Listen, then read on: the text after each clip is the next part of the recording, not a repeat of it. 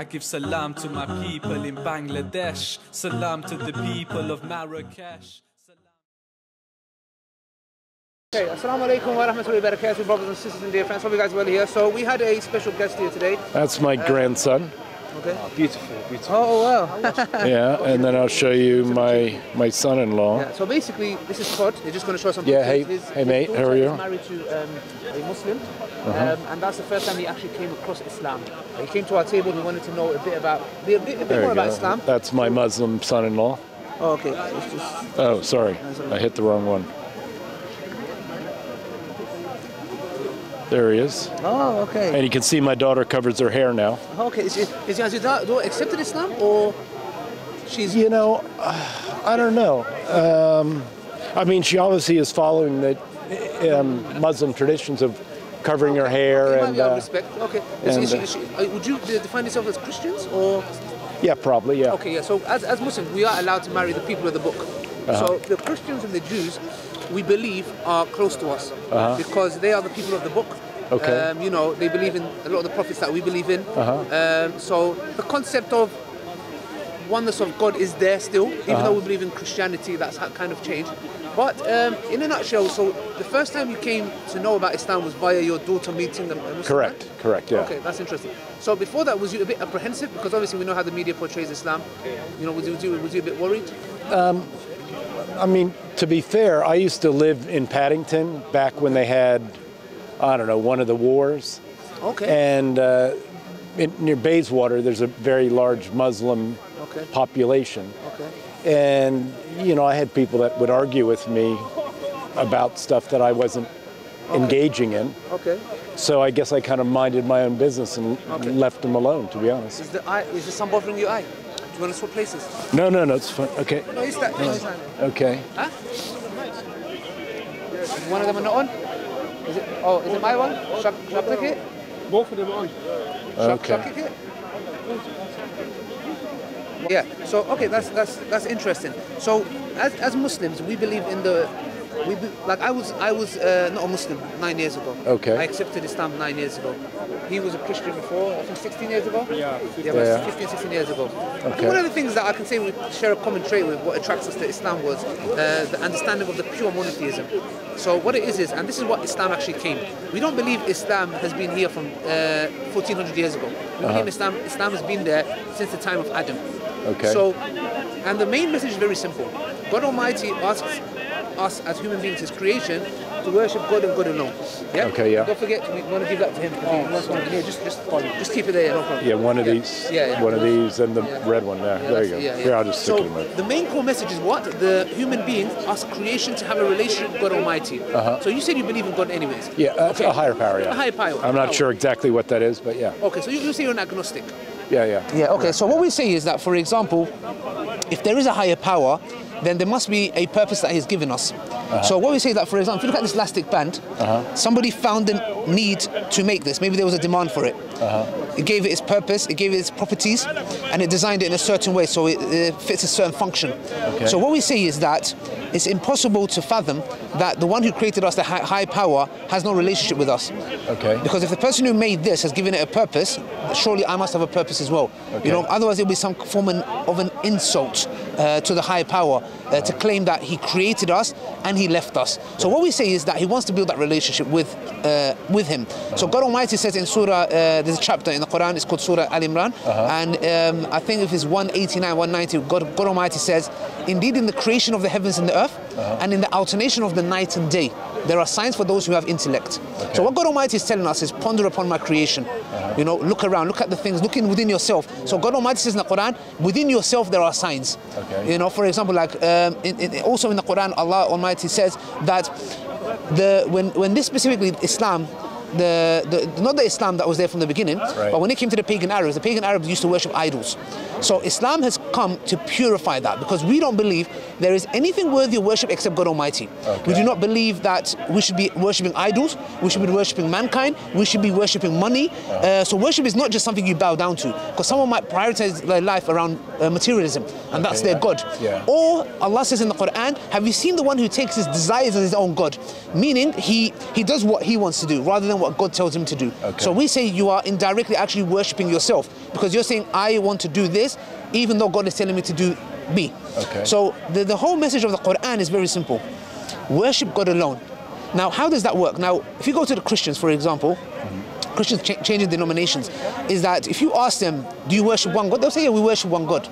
But then when you ask them about Jesus, which we affirm, by the way, we believe in Jesus' miraculous birth, the miracles he did, we believe in his mom, there's a whole chapter on his mother's name, like Mary. There's a whole chapter in the Quran. And he's mentioned in the Quran many times as well, 25 times if I'm not mistaken. But what the Christians say now is that they believe Jesus is God, he's divine. Now this is where we kind of differ. Otherwise we've got a lot of things in common. That's why God Almighty tells us, the people of the book, because we can eat from your meat, we can marry from you, you know, and even when it comes to certain like aspects like living together in harmony. So the main message is, Todd, very simple, that Jesus is not God, and that Jesus always referred to the Father. If you read the Bible, Jesus continuously refers to a higher being. He says, I myself can do nothing. As I see, I judge, and my judgment is just, for I don't seek my will but the will of my Father. Anybody that says, I don't seek my will but the will of God, is a Muslim in our eyes. So yeah, that's in a nutshell. I don't know if you have any questions. I don't give a sermon here. No, you did a very good job, actually. Thank you. I appreciate it. I understand that. I got that. Yeah. So do you believe Jesus to be God? No, I never believed that. No. Okay, you know that's very interesting. I believed him to be the son of the higher power. Okay, when you mean son, because you know there's sons by the tongue. So for example, we are called like Abdullah, the slaves of God. Not in that term that transatlantic. So do you mean by son a literal son, or for example son in the context of that connection to God? Do you believe he's a literal son, or is he a son by the... No, I don't think he's a literal son. Okay, no. Okay. With a connection with God. Yeah. So what we say is, for example, we don't refer to him as the son, but if you refer to him as the son in the context of how we refer to each other as Abdullah, meaning that the slave of God, that's understandable in the context. Why? Because we believe God does not beget, nor is he begotten.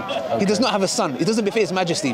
That's why God Almighty says in the Quran that we should talk to the people of the book, the Christians, and come to common terms. That's what God tells us. Tell them to come to common terms between us and you, that we worship God and God alone, the high power that he was talking about. Let's worship him alone. Because what happens is that some people, they believe in the one true God, but they say we go through Jesus. Or there are some Muslims who go through Muhammad. They say, oh, I ask Muhammad, and then I ask him to ask God, kind of stuff, So what we say is we believe this to be some kind of idol worship. Why? Because what you're doing in a nutshell is you're giving attributes of that belong to God to human being. Because you're saying, I'm going to ask in the name of Jesus. And we're saying Jesus can't really help you because Jesus was created by God.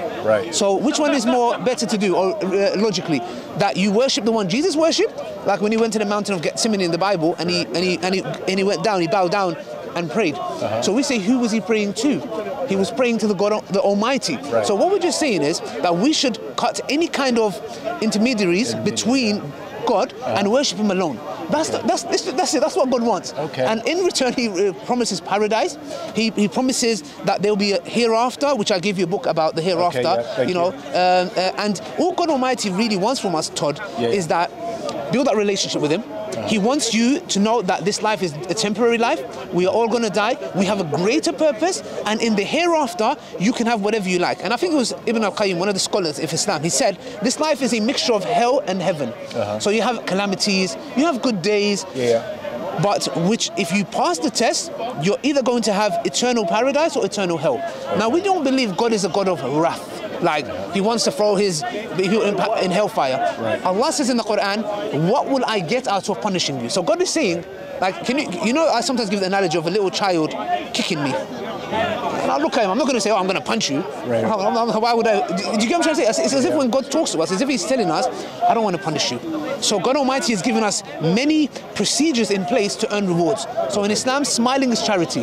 So if I'm walking past him or you and I smile, I get a reward. It's a form of charity. Yeah. Even everybody in Senegal smiles when they see you. they're getting a lot of charity. Yeah. Everybody, every single. They're like the nicest people I've met. Yeah. Yeah. Literally, to walk from here to that tree with my son-in-law. Yeah. Is an hour-long walk because we have to talk to every single person. That's my life in a nutshell. Yeah. When I'm here, I can't walk from here to there. Yeah. So how's your son-in-law? How is he towards you? Is he good? He's a good guy. Yeah. Yeah? He's good with the baby. He's good with my daughter. Yeah. Oh, that's good. He's firm. You know. He's a man. No, of course you have to. That's I don't have a problem with that. Because Allah says in the Quran, men are the maintainers and protectors of women. Yeah. So, for example, this legislation, which is legislated in Islam, is to protect the rights of women. So, the first thing, for example, as a Muslim, what he has to do is first he needs, obviously, it depends, because if he's a Muslim, you have to speak to the father of the person you want to marry. Number two, you have to give a dowry.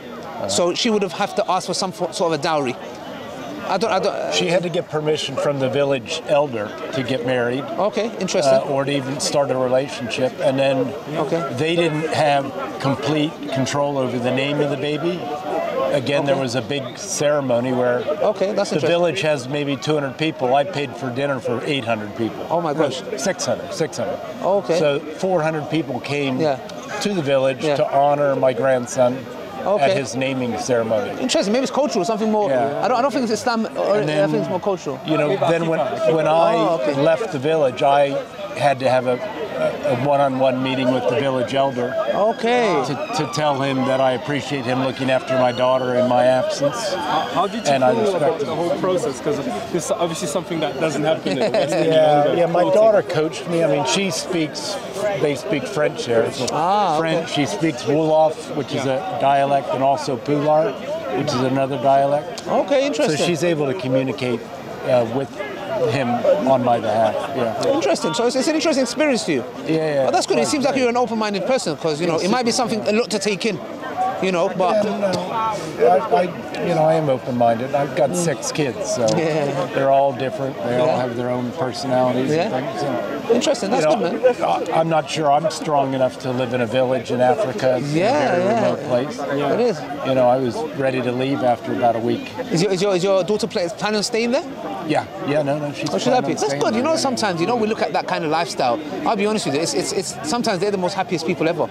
Yeah. We might be in the West here and have all the luxuries of cars, and believe me, it doesn't bring happiness. There's no luxury there. Yeah, exactly. Everyone eats in a communal bowl with their right hand.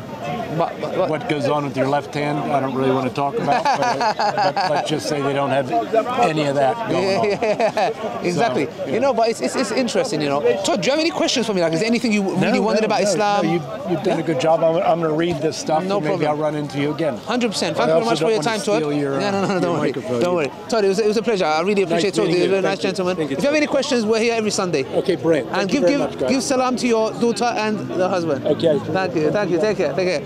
Todd, have you got a Quran? Todd, have you got a Quran? No, I do not. Let me give you one. Oh, okay. Thank you very much. Thank you. Oh, you got one already, yeah?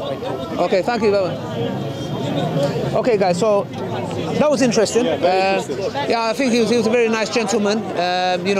He was very, very polite, very open-minded. But I mean, Allah subhanahu wa ta'ala guided me. It does seem like he is someone that is genuinely looking. And we gave him a bit of different stuff for him to reach. What I also appreciate about Todd was that he was just here to listen. Yes.